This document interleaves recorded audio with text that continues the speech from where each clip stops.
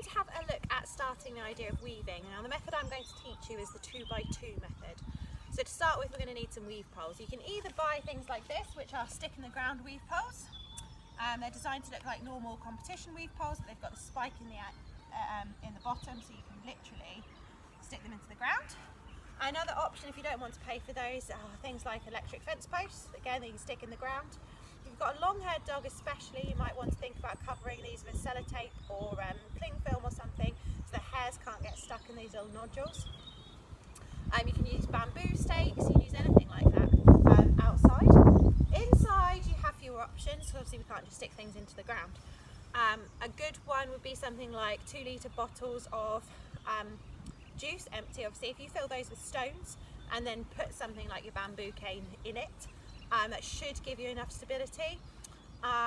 Bear in mind that at the moment we're not going to be asking them to be pushing past them, they're literally just going through, so they shouldn't need to be too stable, but obviously if they're just being knocked over all the time, then you'll spend more time picking those up, and your dog will stop respecting them.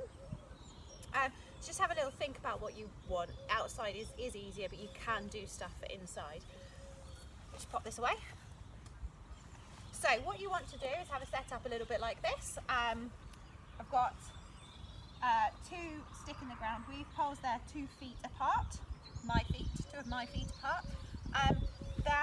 Then I've got a target. Now for this, for my dog, I'm going to use food. Put just a piece of kibble, something they'll like, in that target.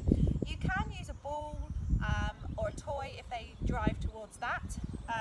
Anything that they're going to drive towards is what you want.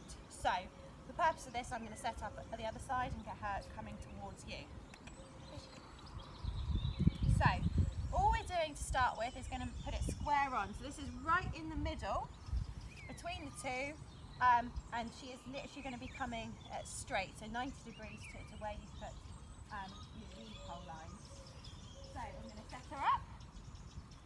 I'm going to put her quite close. It's easier for her to go through than to go around. If she wanted to go around it now, she'd have to take a much longer line to the food than she would if she went through. And then I'm going to tell her to weave. Good.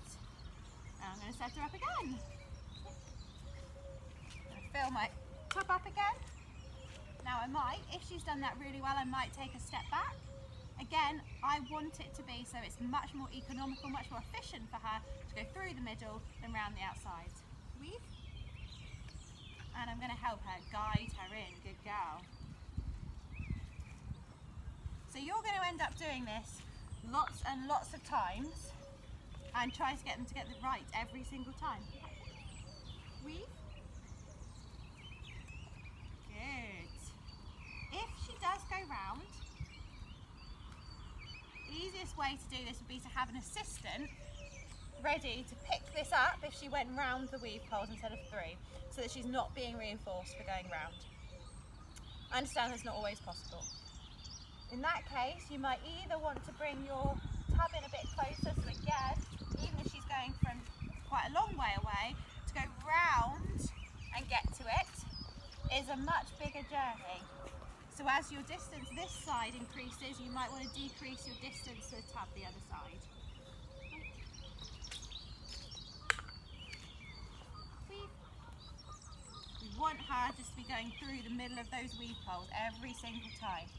Now, where we go from here, once your dog can do that without fail every single time and aims for the middle of those weave poles, is you're going to offset the tub a little bit. I don't know if you can see this. It's now a bit more in front of this pole. And we're going to offset the dog a little bit. So she's now kind of coming in at an angle. Weave. Good. I always want you to remember, whatever happens with weaving, the dog enters the weave poles with the first pole on their left shoulder. So if she was properly weaving, she would do that. She would never enter on sort of that way. So you don't want to, in this case, you wouldn't have the tub here and her here, because that's the wrong shoulder. Does that make sense? It's very, very clear. The dog's left shoulder has to be the one that's approaching the first pole. So always set it up this way round. So obviously you can do it this way.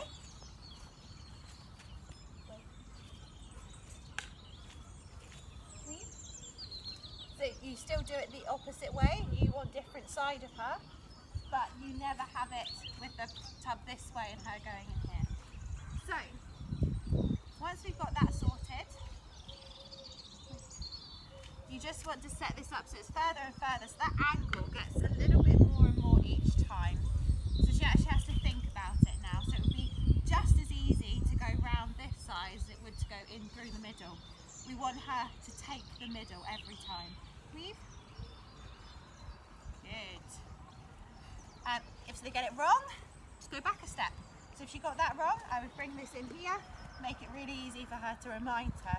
Then take smaller steps each time to go a little bit further to where I want her to go.